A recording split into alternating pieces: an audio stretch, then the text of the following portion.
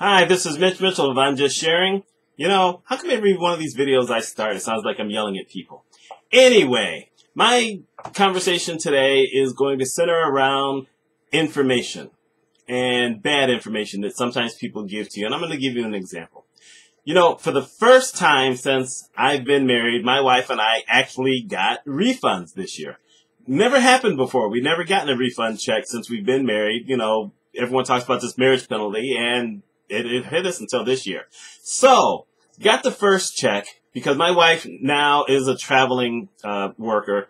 So she got a first check from another state, which was very interesting, by the way. And both of our names were on it, and I went to deposit the check, and they wouldn't allow it. I said, well, wait, I've signed it. My name is on the bank account. What's the deal? And they said that because both of our names were on the checks, that she also had to sign it. Now I was irked by this because that meant I had to send the check out of town.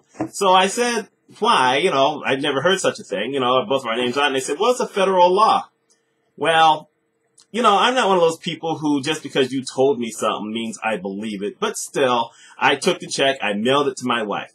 Then I started doing some research, and I found out there is no such federal law, and there's no such state law. So yesterday, I go back to the bank. I got her check back to sign, and I got a second check. So I decided to stop at the desk there, and I said, yes, I was here last week and tried to deposit a check, and they told me this thing, that I couldn't deposit a check unless both our signatures were on the check.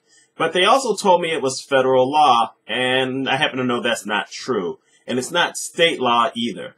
And so I'd like to see some proof that this is true. So she said, well, I think it is, but let me look. It just may be bank policy. So she starts looking and she can't find anything. Meanwhile, another representative finally comes over and they're both telling me this thing. I said, okay, but I need to see it. Now I'm at this point where I need to see it. I don't trust what I'm being told because last week I was told it was a law. Turns out it's not a law. So they go on a scrounge.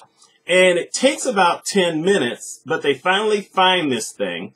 And I'm just going to read this real quick, this one little line here, which basically says, and this is bank policy, by the way, signatures on a refund check. It says an actual signature is required of all payees.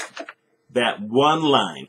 So because there's two names on the check and it's a refund check, they need both of our signatures. Now, it doesn't apply to anything else. So if for whatever reason, say that you sold a car and it was in both names and someone wrote a check for it, either one of you can take it to the bank just with one signature and deposit it.